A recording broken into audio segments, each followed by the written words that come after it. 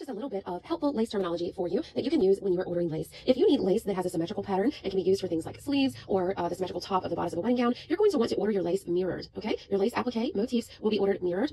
Otherwise, they may come in on the repeat.